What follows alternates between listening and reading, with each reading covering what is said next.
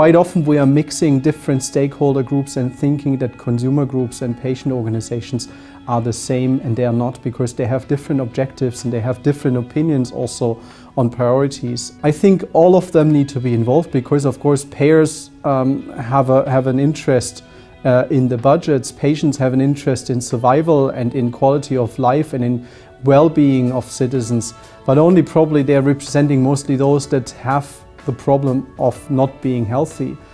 So they might have a different perspective than the general population. So yes, I think all citizens need to be involved and all different stakeholder groups need to be involved. I think the societal impact is honestly so important. In the United Kingdom, we're an ageing population. We're an infertile population. We have the worst sexual health across Europe because of teenage pregnancies. We're still smoking, still taking drugs. Now we've added alcohol and obesity. And as Mike Rawlins would tell me, that's 60% of the NHS budget gone. And that's before you've got a disease on the table. So you have to understand the perspective of where your patient association is coming from. Because when you're working with the people living with these illnesses, you do think that that's the most important, the most central thing. But actually it's all part of society.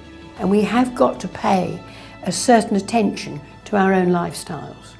This is something that IPOSI have been talking about for 5 years. You know, in every single event and report and consultation we've been involved in with the HTA agencies here, we've asked them to start to consider the cost to the state of not treating someone. And that includes if there's a carer in the home who's looking after a patient who will no longer need to look after the patient if they have access to the right treatment, that carer can go back into the workforce and pay tax.